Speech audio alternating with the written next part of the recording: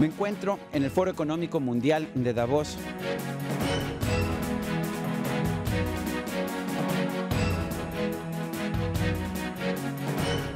Carlos Ghosn es presidente de la alianza Nissan-Renault.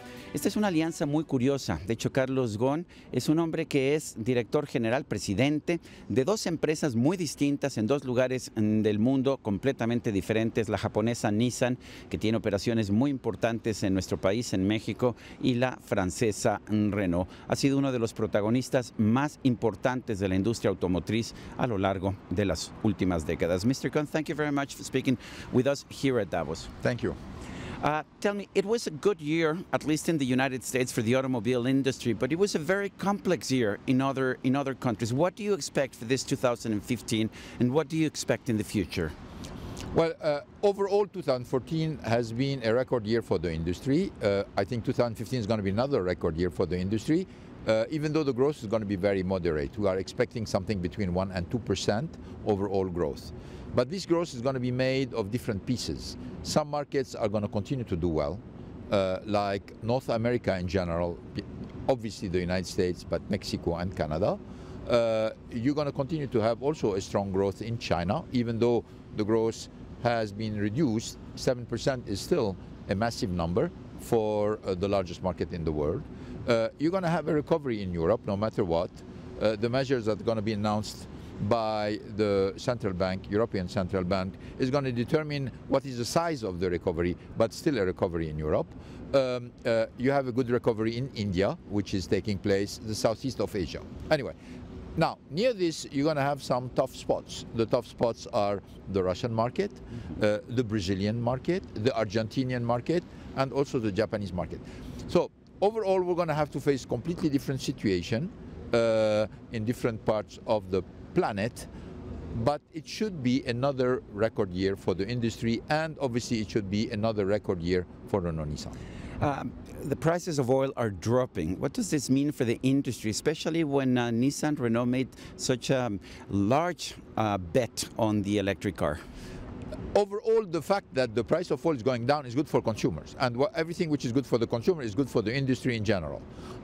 If we were present only in electric cars and small cars, then it would be bad news for us. But as you know, we have also large pickup truck, we have SUVs, we have plenty of sedans of all types. So no matter what, we think it's a good news. Because it stimulates the demand and it pushes the consumer to buy more cars, which is good for the industry. What has been the result of having a different luxury brand such as Infiniti for the brand name Nissan? I think having a specific brand for the premium cars is very good, because it allows you to get all the potential that you deserve with premium cars. Usually car makers start developing premium cars in their own brand, and then if it goes well, then they try to create a different brand to make sure that the full potential of premium is being achieved. Nissan has done it with Infiniti. Infiniti is in a strategy of growth, worldwide growth, establishing itself not only on the North American market but also in China, which is now a big area of development, and also in Europe, because Europe is still one of the largest premium car market in the world. Every time I get into my car nowadays, I'm amazed at the number of gadgets that I actually have at my disposal. How important is technology? How important are gadgets for the consumer nowadays? Look, technology is important. Gadget maybe less, but technology is very important, because car makers are testing different technology with the consumers. Some of them become fundamentals, very basic, and some of them will be marginalized.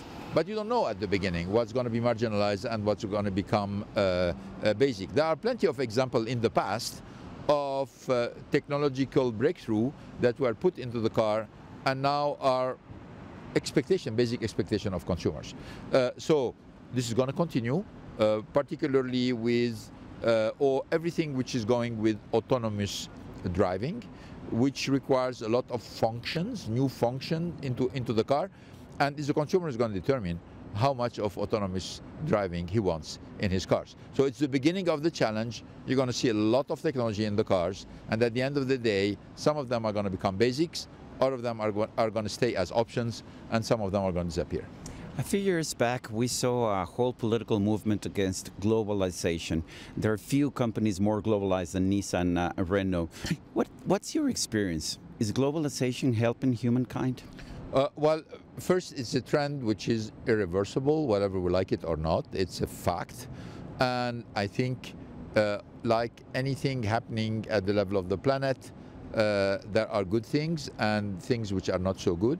So it's up to us to guide the globalization in a way where the good things are optimized and the bad things are being limited. But I don't think even in the most conservative area of the planet, anybody can reverse globalization. It's interesting that, you know, when we have the financial crisis starting in 2008, a lot of people were expecting a significant effort and significant trend toward protectionism. It didn't happen. It didn't happen. There were some minor tentative in some countries, but overall, we have crossed one of the most difficult economic period of recent time without any massive, serious tentative for protectionism, which means this is a tribute for me of the fact that everybody wants globalization, but they want a good part of globalization and they want to limit the not so good part of globalization. And I think we're going to continue in this track. When Mexico signed the free trade agreement with the United States, there were a number of voices that said that Mexico would never be able to compete. Now we see companies like Nissan that has 3 plants and it's probably planning other plants in Mexico. Can a country like Mexico compete in the world today? Well, Mexico is competing on the world today. It's competing in a very significant position because it's, I think, the most competitive country in Latin America, and I think it's competing very well with its northern neighbors. And if the economy of Mexico is doing very well, it's because of the development of the competitiveness of Mexico. So I think, you know, you cannot say at the beginning, am I going to be successful in globalization or not? It's not a question. It's you need to be determined to say, look, this is a trend, I need to prepare for it, I need to compete with it, and I need to prepare my country, my society, my company in order to compete. So I'm very glad to see that all the efforts of the different Mexican administration to prepare Mexico to compete has been successful. And today, Mexico is reaping the reward from a lot of investments made in the past, and hopefully it will continue. If I look at the headlines of the media, and mind you, I work for the media, they're all very sensationalist and negative. But you're telling me at the beginning of this conversation that actually the automobile industry had its best year ever. How can you combine that pessimism of the media and what we're seeing in the market? You know, I think the media, you have 2 kinds of media. You have the media which is factual, and the numbers are the numbers. And 2014 was a record year of the industry. The numbers are here to demonstrate it.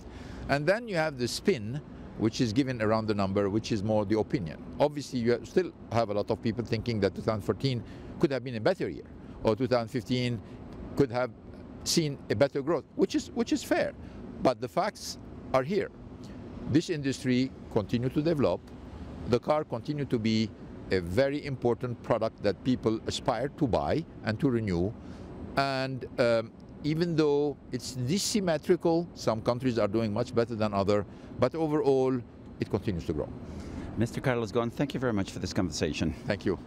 Y a usted, amigo televidente, que hace posible este programa, se lo agradezco también. Esto es todo por hoy, pero no se lo olvide. Nos vemos la próxima.